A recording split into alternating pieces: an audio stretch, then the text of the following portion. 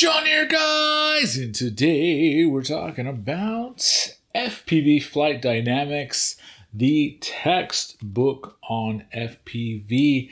This is sent to me by the guy that literally wrote the book on FPV, Christian Mollica, and has a very nice signed inscription to yours truly. I'm going to do a reading rainbow style read through of just a page or two of some of this textbook, because I say textbook because it looks like the official textbook of FPV, but it's really a lot more entertaining. You know, I remember as a kid going to the library in elementary school and checking out the book Our Universe, which was written so masterfully and had so many of those incredible illustrations in there of other planets, of stars, of other celestial bodies, and I just checked that thing out over and over and over again.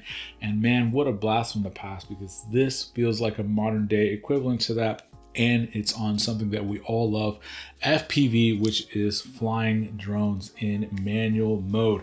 Welcome, pilot. Enter FPV Flight Dynamics, the in-depth handbook designed to catapult rookies and intermediates into the advanced levels and beyond. Whether you're new to UAVs, a camera drone operator looking to ditch the training wheels and dive into acro, or an experienced mini quad ripper stuck in FPV's dreaded purgatory, this guide will arm you with the skills needed to break through plateaus, master your instruments, and unlock the third dimension. This visual manual spans 30 chapters and features over 220 full-color illustrations, including stick schematics, 3D diagrams, photos, and infographics, presented alongside detailed analysis of more than 45 unique tricks and maneuvers, including power loops, the split-ass knife edge orbits, juicy flicks, matty flips, trippy spins, and all the other flippity floppities in there. There's even a section on the truffle shuffle. Do it! Okay, maybe not the truffle shuffle. Let's master all three of FPV's disciplines: racing, freestyle, and cinematic, by learning what to practice, how to practice it, and most importantly, in which order. Don't just fly your machine, become the machine. Let's go ahead and get to the bench, where I'm going to read you guys your favorite bedtime story, FPV Flight Dynamics by Christian Mollica, signed. What a beautiful addition to the thing. I really love this opening page. Turn page to start in a video game like text. What is FPV? It is what it isn't.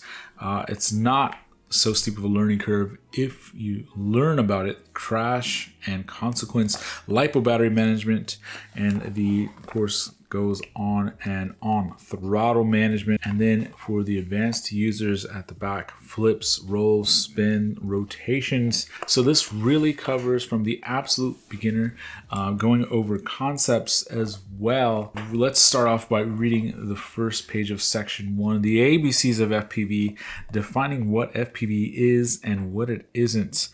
High performance, what is an FPV drone, and what does it mean to fly FPV? FPV simply stands for first person view. It's an acronym used to signify the pilot operates the drone from the first person perspective, where an onboard camera sends live video from the cockpit down to the ground. Yet nearly all modern drones are flown precisely in this way. Technically, consumer models like DJI Phantom are drones that allow you to experience FPV flight.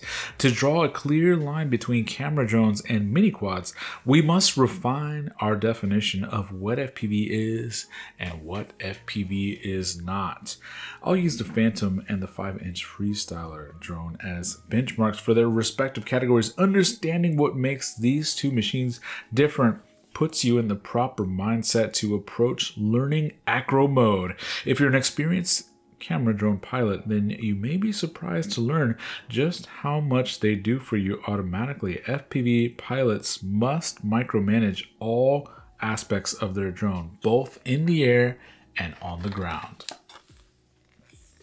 It may be misleading to label mini quads as high performance drones. I must be implying that a camera drone is blatantly inferior, right? That all depends on which metrics of performance we're talking about. Camera drones are aerial tripods that allow their pilots to take photos and videos from a vantage that just a decade ago was impossible only by plane or helicopter. And for better or worse, they can do it with virtually no training. Operating a camera drone is like riding in the backseat of a luxury SUV as your chauffeur delivers you to your destination. The logistics of travel are handled mainly by the drone itself, freeing up the pilot to focus on their mission at hand. These machines prioritize efficiency and aerodynamic stability, resulting in prolonged flight times, extensive ranges, and user friendliness. On the opposite end of the spectrum, FPV mini quads are like stripped down rally cars with bucket seats and roll cages. They're designed for speed and agility, and at the expense of everything else. As the pilot, you're strapped in and fully engaged with every ounce of your being, focused on operating the machine moment by moment. When comparing the specs of the Phantom with the Freestyler, it's hard to defend the position that mini quads are high performance to the average consumer. While their costs are comparable, the Phantom earns the checkmark in nearly every category, save for a few. Any rational person is sure to ask themselves, why would I want the mini quad again? The answer is because it delivers a dynamic visual experience to the pilot, and that the camera drone does not. All mini quads, i.e. high performance FPV multi-rotors, have three things in common that bring this experience to life: a high maximum thrust to weight ratio, a manual flight mode, and a static camera. Let's explore each of these features as I introduce some important topics covered in the chapters to come.